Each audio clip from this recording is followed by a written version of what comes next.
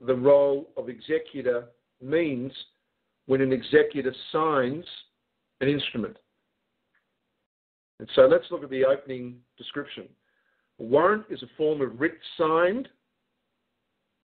So it's a form of writ signed and issued by a competent executive authority to one or more agents commanding certain acts to be performed whilst granting the agents limited protection from liability, limited liability, or responsibility for any injury or claim against them that may occur as a result of the execution of the commanded acts. So here is the key. A warrant must be signed. The signature is the underwriting. A warrant is an indemnity order from an executor. That is what a warrant is.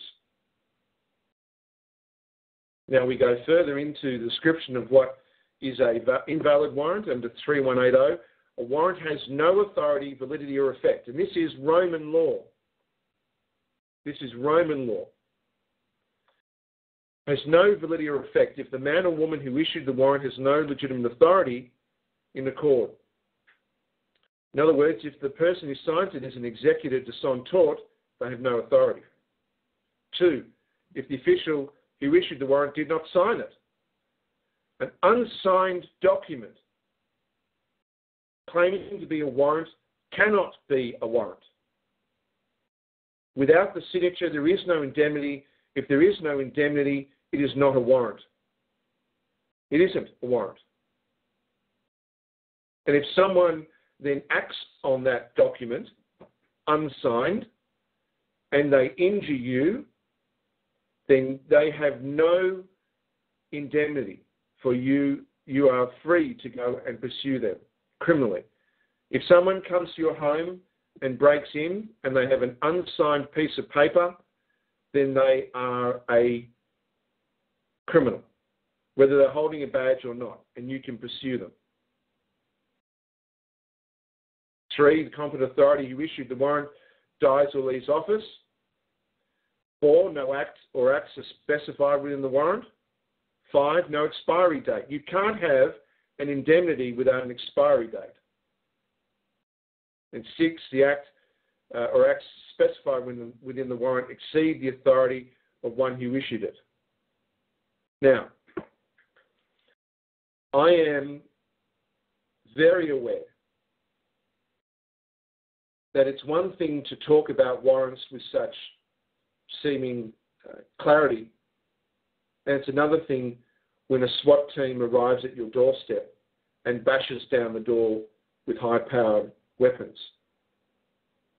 Now, whether people come to your door as a SWAT team or whether 2 police come, whether a sheriff comes, whatever it is, at some point in the proceedings, either at the beginning or at the end, when all the fear has settled, when everything's settled down, a man or a woman will appear with that document and claim that they are executing a warrant.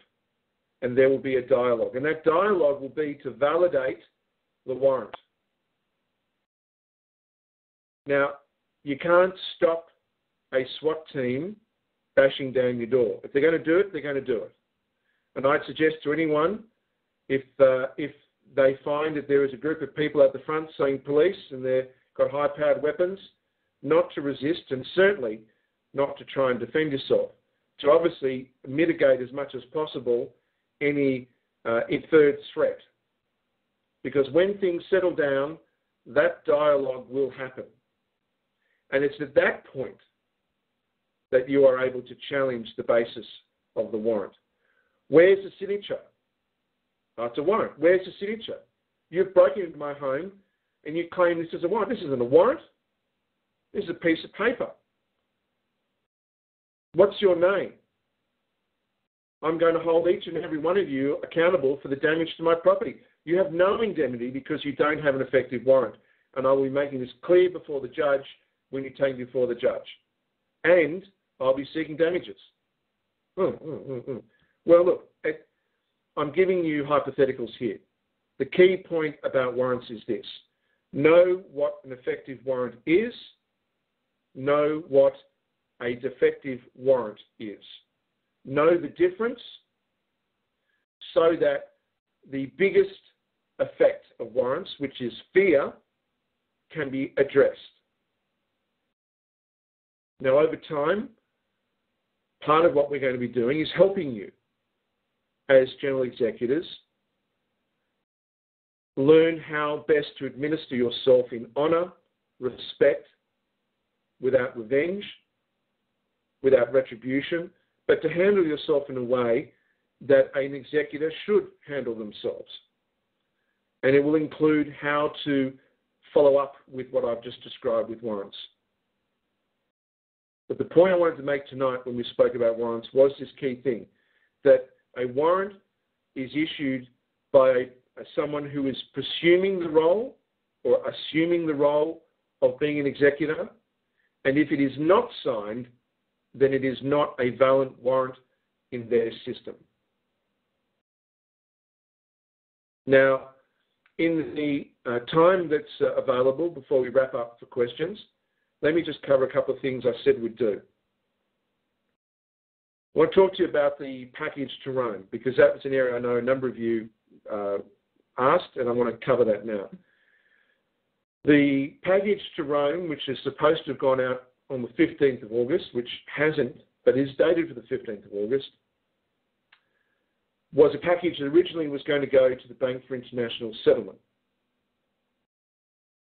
And it follows the package that went out from a number of you, with much gratitude, in June, on the 12th of June. Now, the package to the Bank for International Settlement, which was proposed, was looking at addressing the second major trust, master trust of the Roman cult, called Attorney Regis, which means eternal crown, and is the primary legal document that created the concept of the crown, or the crown company, or the King of Spain, or the Crown of Aragon, or the Crown of England. The Crown Corporation that still functions behind the scenes in Australia, Canada, and indeed in the United States. Now, this is the second trust after the first being Pontifex Romanus. And in June, when we wrote the writ of probate and the writ of mandamus to the three popes, that trust was dissolved. Well, what we've done, and this is now up on the University of UCADIA, is the Word documents for these, as well as the PDFs. We have simplified it. So effectively, the package that is being sent, and I still hope those that were willing to put their name and their thumbprint to it, to the north, to the south, to the west, and to the east, are still willing to follow through. But to allow you to download those, they're on the University of UCADIA. And it is a writus probatum regnum, and again, a writ of mandamus, and again, the live-born record of Benedict. And we aren't going to write now to the Bank for International Settlement because of the work that we've done on settlement certificates. Why on earth would we want to validate their system based on the presumptions that we're all slaves? Far from it. What we want to do is we want to ensure that the authority issued to the Bank for International Settlement is withdrawn. We want to make sure that authority, which is the authority of the Treasurer, the Rothschilds, is withdrawn, dissolved, negated, null, voided, ended, finished, over. And that is the purpose of the package. So it took some time, and of course we've run past the time that I'd hoped we'd have it in place, and I'm sorry that it's taken a bit longer than expected, but I hope those that had the intention to help still have that intention and will go to University of UCADIA and download those documents.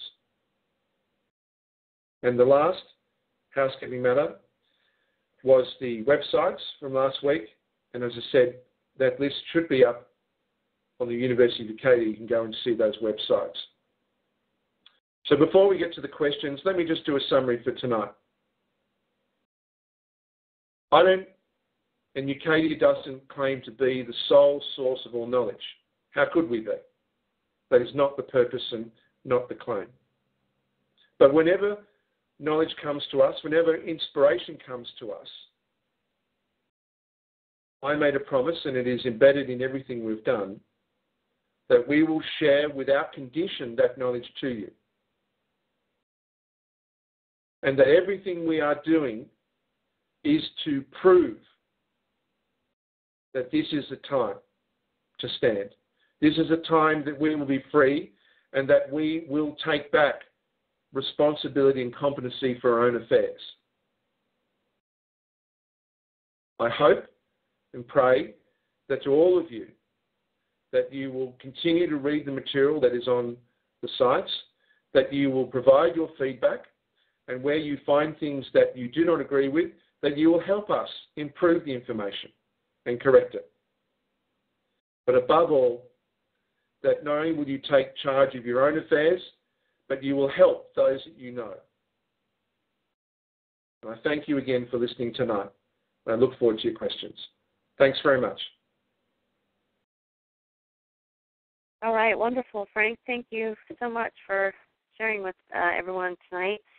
And I'm going to go back to an earlier question, and we sort of answered it, but I think we may want to cover it just a little bit because we've had a discussion going on in the chat about recording and registering, and if there's a difference. And so first question was, how does one get the will recorded and deeded properly?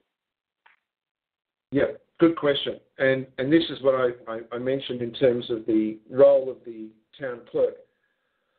In some places, there isn't a town clerk. In Canada, I've been made aware that is not a role necessarily that exists. But it is the role you're looking for is the district registrar of the Court of Public Record, which is usually the same role as the clerk of the guardians, the clerk of the magistrates, the head clerk, and the clerk of the peace. Because that role is the primary role that feeds into the system all the deeds and registrations. So in the States, it'll be the county clerk. In Australia, it will be the council clerk. In Canada, it may be the provincial clerk or the city clerk. It'll vary. In England, it'll probably be the borough clerk, council clerk. So it's going to vary slightly, and I want to make sure we have the information available on the sites to help those know where to go. But it's all public knowledge. This is not hidden. This is not a hidden part of their system. Their system is very well oiled in the recording of deeds. It's just that they withhold them until the flesh is dead. Right. So what folks are asking, so mainly at the county or province levels, well, but one of the main things being asked is the confusion or maybe the some early on studies or Patriot or Truth Movement, speaking of the differences between recording and registering, why you should or shouldn't do either. Is it asking permission? Any of that? Look, and I appreciate this because I was having some discussions yesterday on similar sorts of things. Right. Look, look, people will say, well, I'm going to do it as a private, I want to do it on the private side. Let's cut to the chase.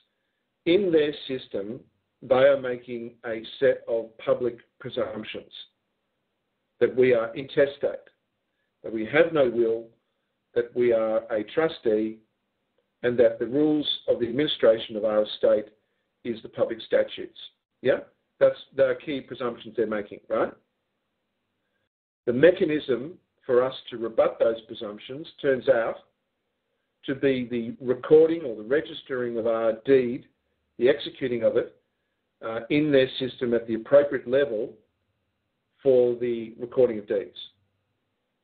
Now, one might say this is putting us back into their system.